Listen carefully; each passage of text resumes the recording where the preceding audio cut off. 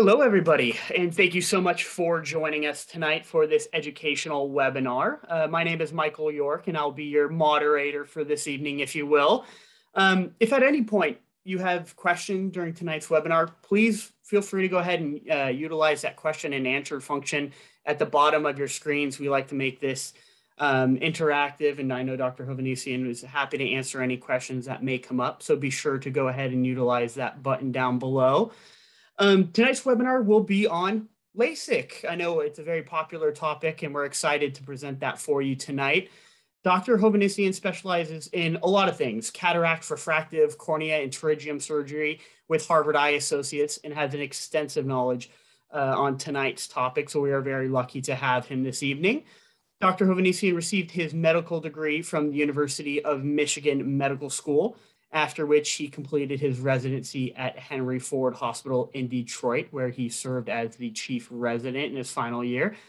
After his residency, Dr. Hovanesian completed a 2-year fellowship in refractive and corneal surgery at the very well-known Stein Eye Institute at UCLA.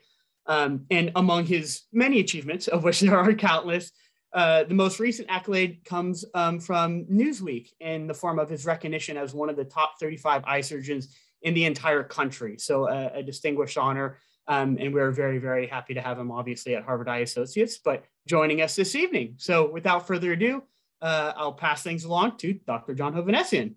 Michael, thank you very much for a nice introduction, and thanks everybody for joining us tonight. I hope this is helpful and a little bit fun and interactive, and we welcome your questions and hope that you'll participate in that way. So we're going to talk about LASIK surgery, which is such a common topic and such a high interest area for so many folks because it's exciting. The idea of looking forward and seeing your world in a different way is transformative. There's really no other word for it. And for people who are born with limited vision, or at least who have limited vision as a young adult or even older adult, the prospect of seeing better without glasses is kind of remarkable to contemplate. There's not many things. If we want to be a little taller, it's hard to fix. If we want to, be a little thinner, that's hard to fix. And yet, if we want to see better, that is easy to fix. And they're a pretty simple process to go through. And we're going to talk about that tonight. How it works and what makes someone a good candidate, what you can expect, and of course, take your questions. This really is the main question people ask, is LASIK right for you? And it's a very personal question, but for most people, it helps to have some basic information about it and to understand at a high level what LASIK is. So, if you wear glasses or contacts, LASIK is for many people an option to do less of that or do none of it. It's been approved by the FDA since 2005, or at least the lasers were, 1995. It was first approved. So that makes it, 27 years now. To correct nearsightedness, whether you have or don't have astigmatism, the same with farsightedness, and astigmatism by itself, which we call mixed astigmatism. And some of these terms get a little technical, and we don't need to be too technical, but we will explore a little bit what these different things mean. By the way, I expect that tonight, I'll probably talk for, close to 20 to 30 minutes. I'll try to, keep it very concise but complete, and we'll leave some room for questions for all of you.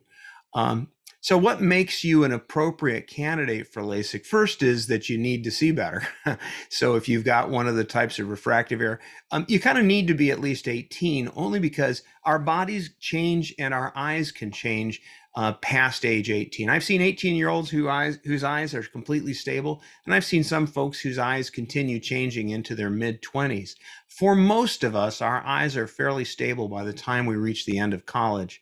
And of course, our eyes have to be fairly healthy. Certain conditions make it impossible to do LASIK. Other conditions, maybe it's sort of a maybe.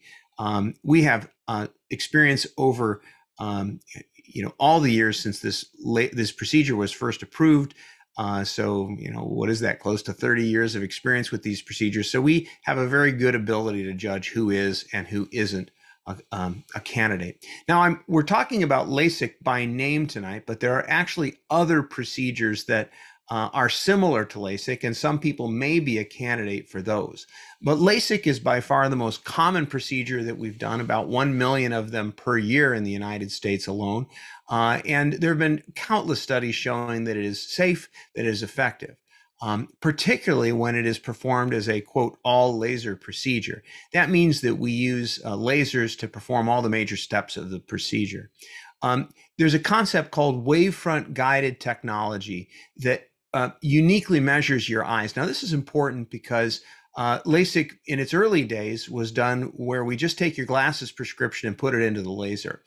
We have since developed much more precise ways of measuring the eye that we'll talk about. And it's important that your surgeon uses wavefront guided LASIK. And because it leads to better quality vision, it leads to the highest form of satisfaction, and it avoids problems like glare and halos when driving at night that can happen with any procedure, but are much less likely when we more precisely correct the eye. Let's start with kind of how our eyes see, what sort of magic allows us to see the beautiful world around us. The eye is a complicated organ with a lot to it, but it's really, if you think of it like a camera, that helps you understand. There's a lens that really has two parts: a cornea, which is the dome shape like a watch crystal in front of the eye, and then the lens inside. They work together to focus light. There's an iris, which is literally called an iris, or an aperture that opens and closes. That's the pupil, is the opening. And then light passing through focuses in the back of the eye on the retina. So that would be the sensor, or the piece of film if you're old school, like some people. I won't name names, but I certainly remember photographing with film. There are three common types of nearsighted of refractive error: nearsightedness, farsightedness, and astigmatism. Let's explore them briefly, but any one of these three, or a combination of one of the first two with astigmatism, can cause you to need glasses. So in a normally focused eye, light rays coming from far away from the right pass through the focusing elements, the cornea and the lens, and are focused to a sharp point at the back of the eye on the retina, with no assistance from other lenses. In the case of nearsightedness, a good way to think about it is the eyeball is too long, or the front of the eye focuses light in front of the retina, meaning that what lands on the retina is the scattered light that's not well focused. And one good way to know if you're nearsighted is, if you're nearsighted, you can generally see up close. Sometimes it's way up close and sometimes a little further away, but you can do that sharply without glasses. But if you don't have glasses or contacts on, your distance vision is not that clear. So without glasses or contacts, if you can see up close, probably you're nearsighted. Now, farsighted is a little bit more confusing, but it's sort of the opposite in terms of anatomy. The light rays focus behind the retina, or the eye is maybe too short. The parts in the front of the eye don't focus light enough, don't bring the light rays together.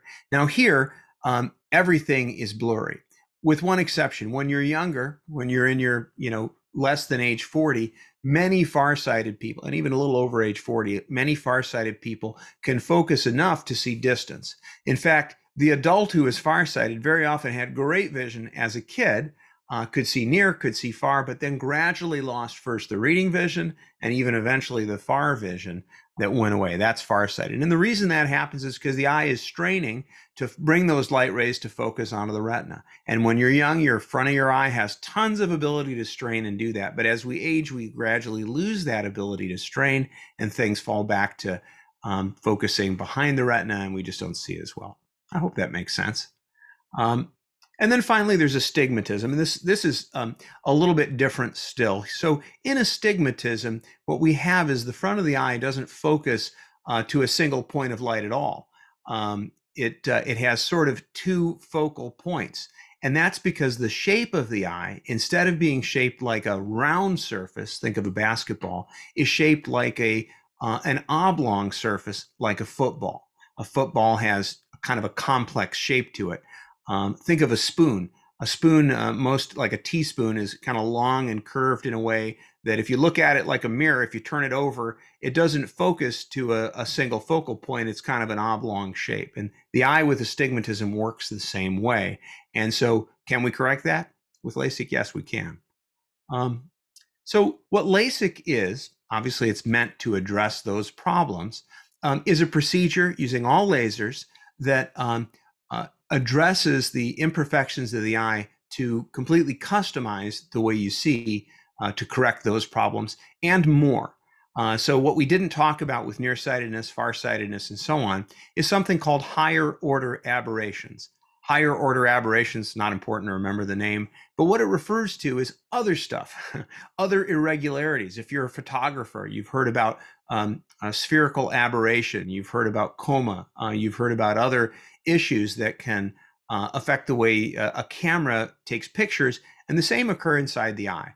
And so using wavefront technology, we analyze, measure, and then treat that. But in the basic concept of LASIK, there's really three steps. First is creating a map of the eye. Second is preparing the eye for the procedure. And finally is giving that treatment to the eye. So let's talk a little bit about that. The eye map is where we use a really sophisticated machine that creates a 3D map of the way the eye focuses. And this is where we get into the detail of, like, as with the Mir space station, the ability to have fine detail for focusing of stars is based on correcting higher order aberration. So it's 25 times more precise than the way we prescribe glasses or contact lenses. After the eye has been measured and we've done some other testing to affirm that your eye is healthy, we apply some numbing drops in the office. The whole thing takes about 10 minutes. And a laser does not create any heat. In fact, you can't see the light of the laser. There's not a visible beam, but there is a comfortable light that you look at that focuses your attention.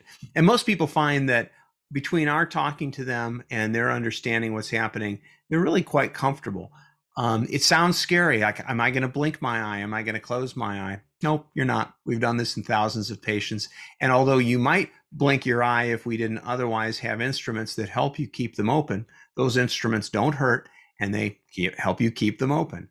And of course, there's a little bit of part for the patient to try to cooperate, but it's not difficult. You don't need to be put asleep.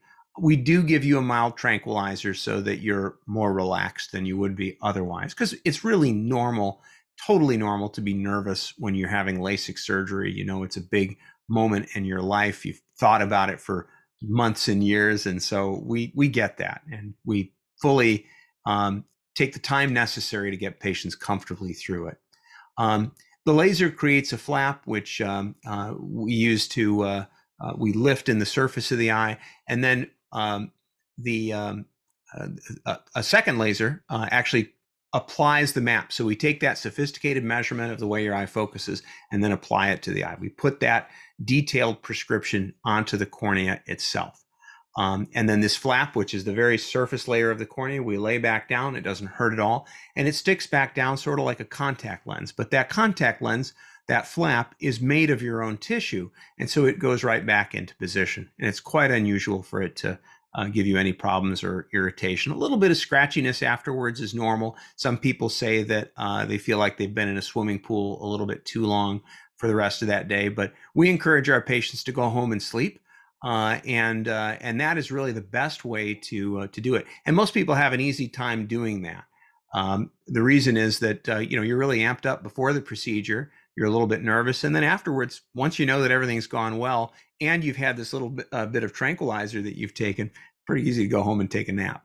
And for many people, when they wake up from that nap, already they can see better. In fact, already you can begin to see better usually when you get up from the laser. So immediately you get a sense of better vision, although it can still be very foggy at that point.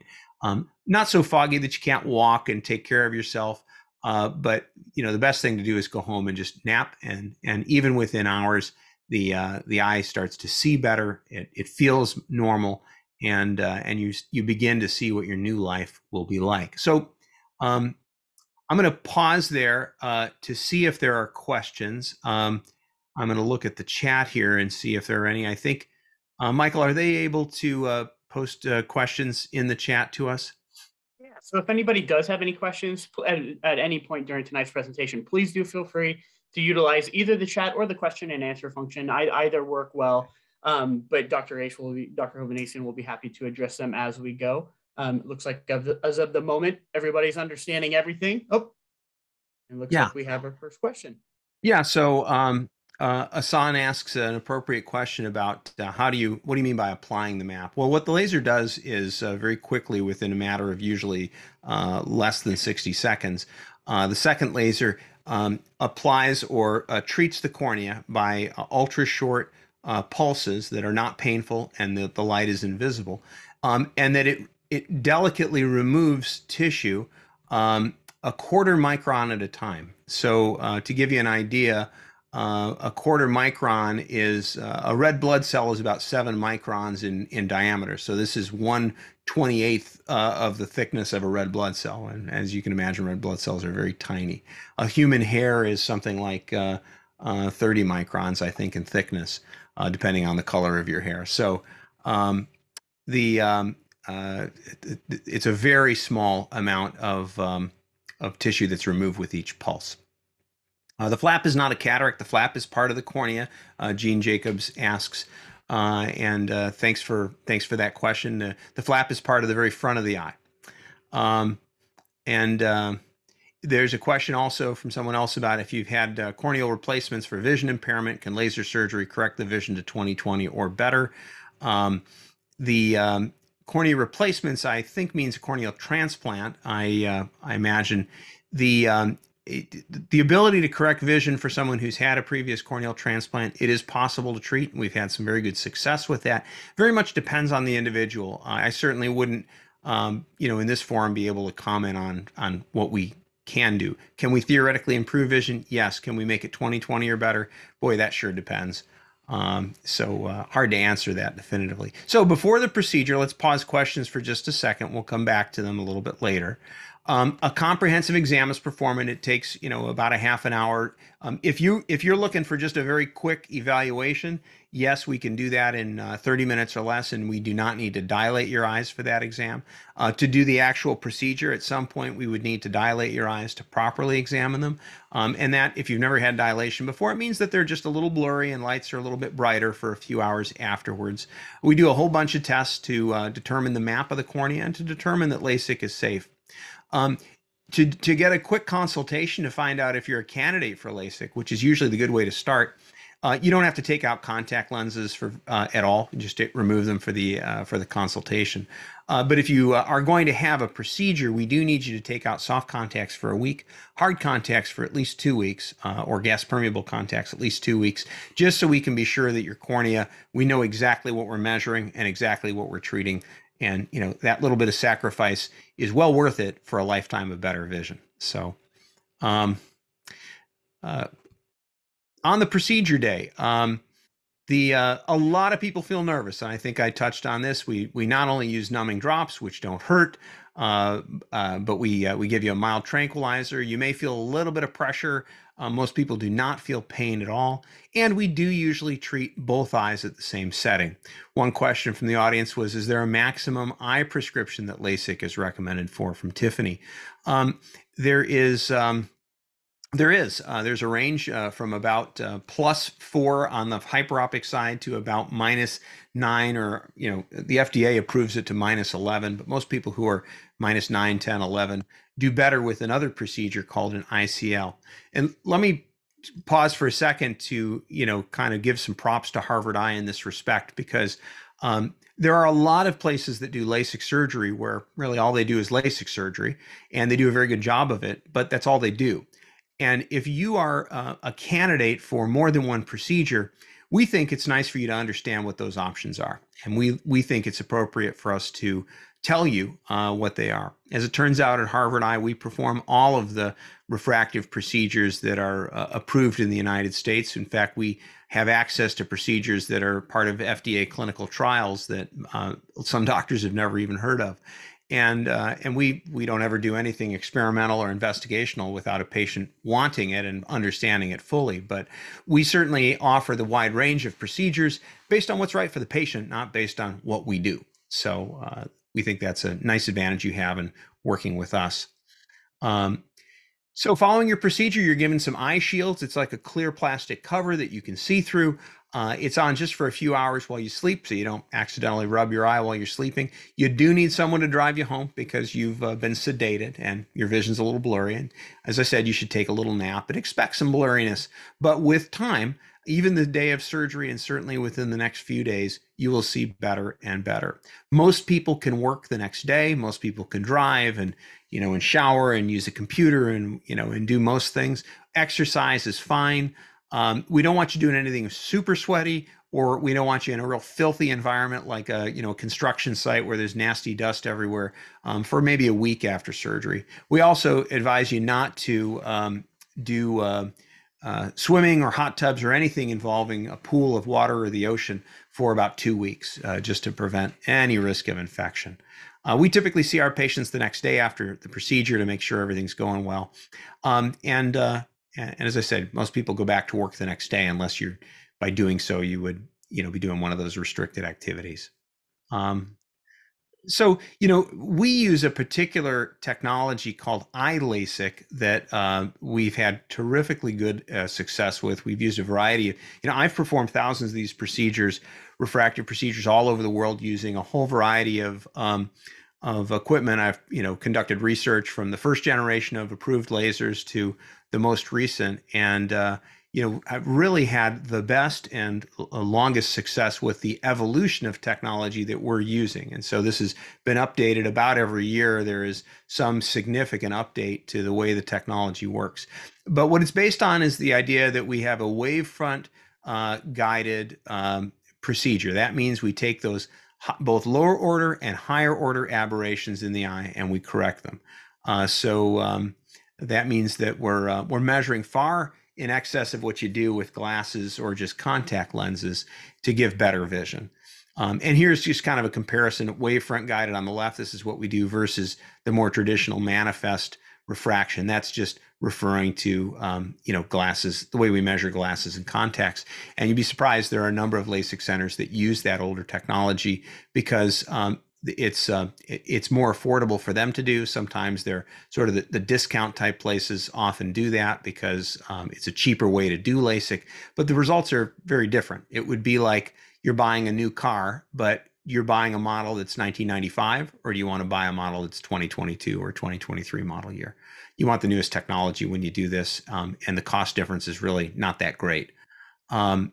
So the eye design, without getting into too much detail, is that device that measures the map. It's it's the computer brain that takes your eye and applies math to it to come up with a formula that describes that map and then can dial it into the laser. And so you see how there's this sort of color pattern where in this area where the yellow is, we're treating a little differently than we are in this blue area where it's maybe a flatter focusing pattern. The laser responds to that with high spatial resolution so that we can dial in your correct treatment.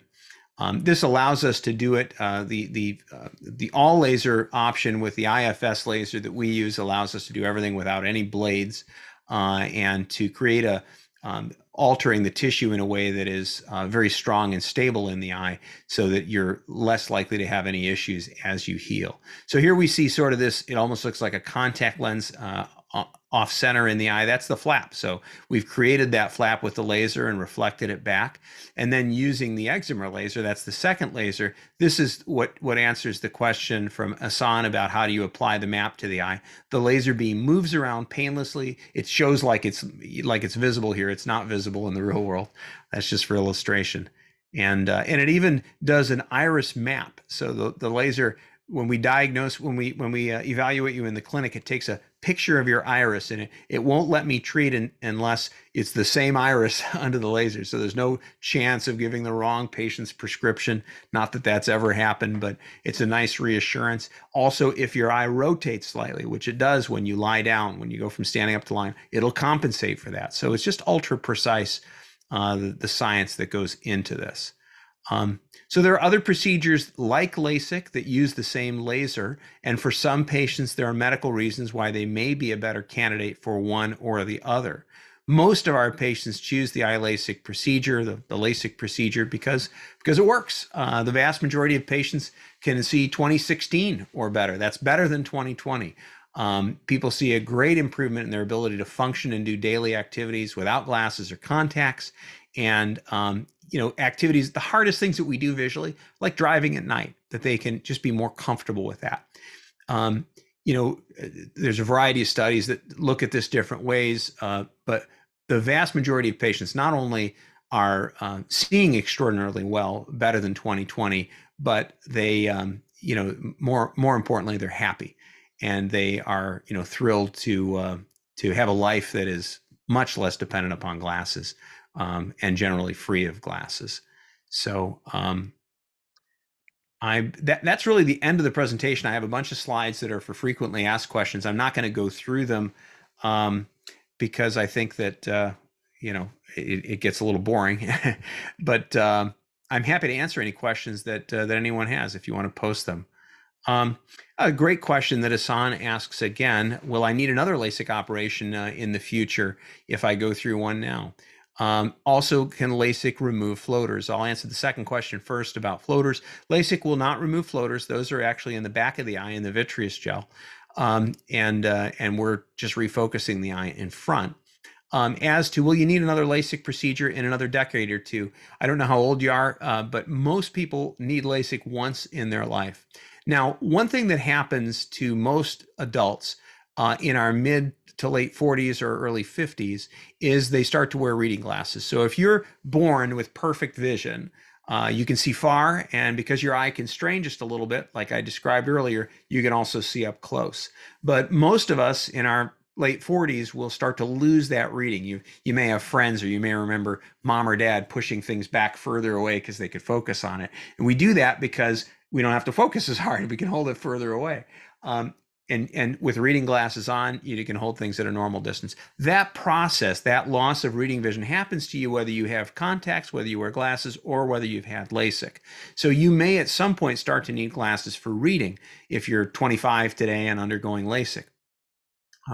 If you're 45 or 50 and undergoing LASIK, we'll talk to you about that so that we can give you an expectation of what you can expect.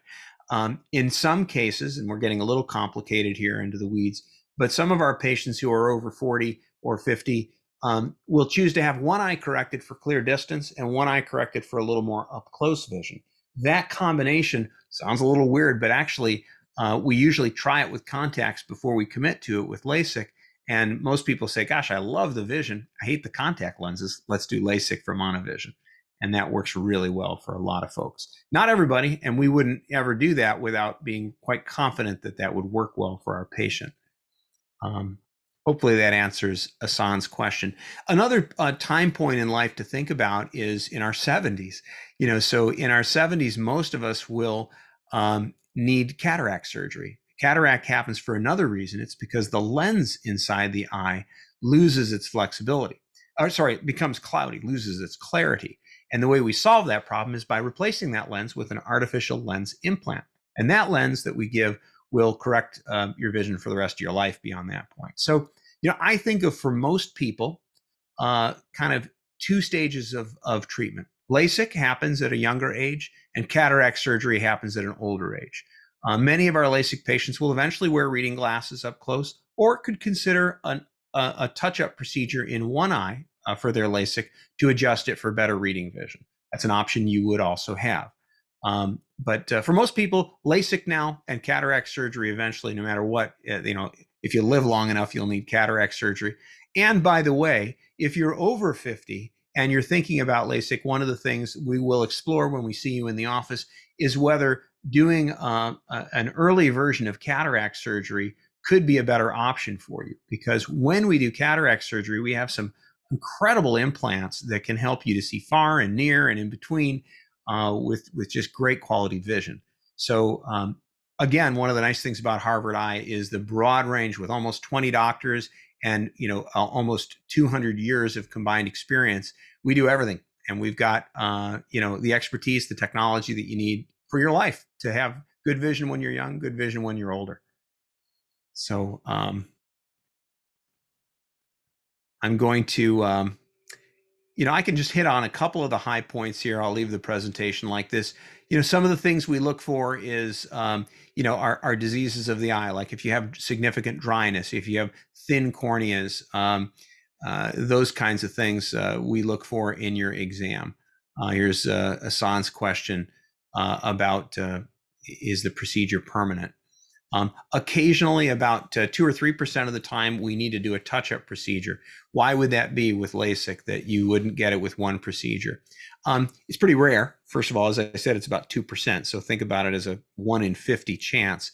But there's sort of two parts of the equation when we do a LASIK procedure: what we do and how you heal.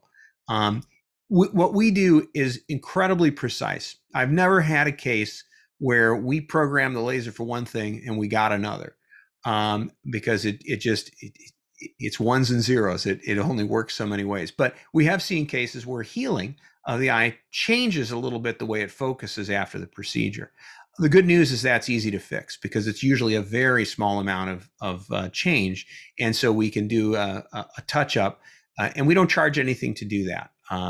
That's on us to provide that. It's a small procedure and it helps.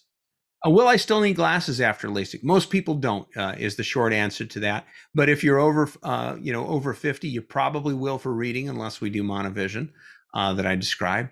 And there might be activities where you feel more comfortable. So here's an example. If we do LASIK surgery, it's extremely likely that you won't need glasses to pass a DMV test. You won't have a restriction on your license to wear glasses to drive. But it's possible that when you drive at night in an unfamiliar area, going 75 or 80 miles an hour on the freeway, that you're going to want a pair of glasses just to take you from 2020 to 2010, just to make it a little bit sharper, to give you greater confidence to see what's happening in the shadows, simply because no matter how good we get it, glasses might refine it a little bit for you. So we can't make promises that you'll never wear glasses for anything. Most people don't, but if you do, that's not a problem. So I think we've answered most of these other questions. We're happy to take any others that you have. I'm just looking through the questions to see if there's something important enough to cover. If you're pregnant, you probably should wait to have LASIK. If you're on medication, you should tell us what it is so we can advise you as to whether that could affect things. Does the procedure hurt? No, it does not. So a question from Craig, who has had corneal transplants and has some glasses for certain activities. Yeah, it's going to be hard, Craig, to answer your question without a proper evaluation, about what you could expect if you did or didn't have LASIK.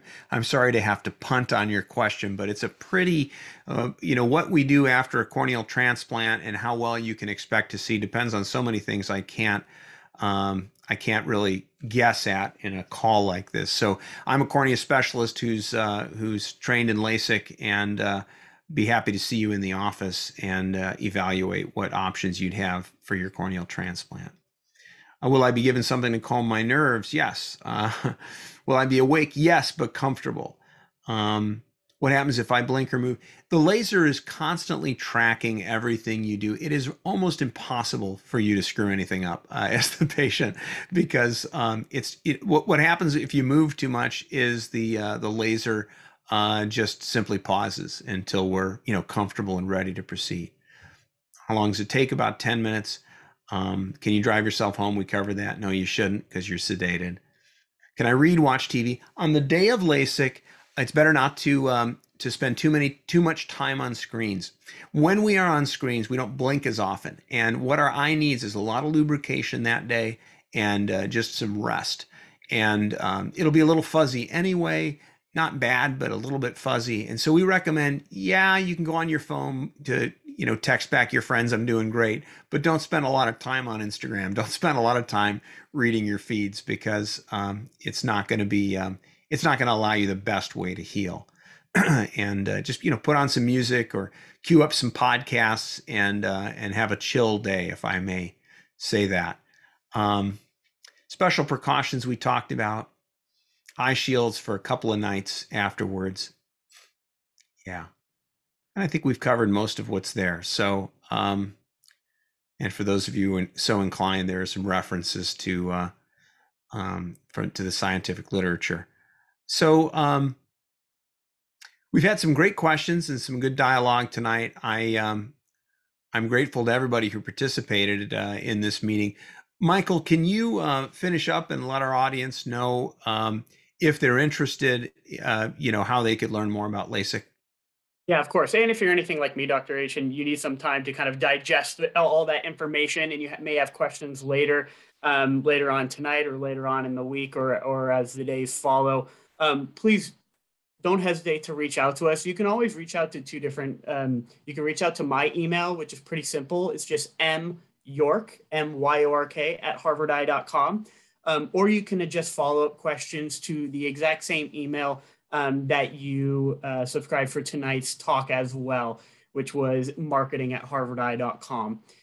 Additionally, if you're thinking, oh, you know what, I would love to hear, remind myself of one of the talking points that Dr. Hovanesian covered tonight, this conversation has been recorded, and we'll be happy to send those out after tonight's presentation in case, you want a little refresher on everything that was mentioned here this evening. We're happy to address it that way as well. Additionally, if you do feel the need to come in, we are happy to provide you a complimentary consultation with Dr. Hovanesian or one of our other wonderful refraction doctors at Harvard Eye Associates. So don't hesitate to reach out to us as well via email, and we're happy to get you scheduled for one of those complimentary consultations. So Dr. Hovanesian, any last words before we end tonight's webinar? Oh, putting all the technology aside, LASIK is just wonderful. It is, I can't express to you how many hugs and kisses we get from our LASIK patients for changing their lives. It's a really enjoyable thing to see the transformation that people experience. And so whether it's LASIK or something similar that's better suited to you, encourage you to learn about it, be educated about it, and let us help you get comfortable with whatever choice you finally make. You won't ever get a sales pitch at Harvard Eye. We're here to to be your neighbors and the expert in eye care who you can trust your eyes with. So we welcome your contact and look forward to helping take care of you. Thank you so much, Dr. Hovanesian, for the information. And thank you all for joining us tonight. We really do appreciate you spending a little bit of your evening with us here via the webinar. So we appreciate it. We hope to see you soon, and we hope everybody has a wonderful evening.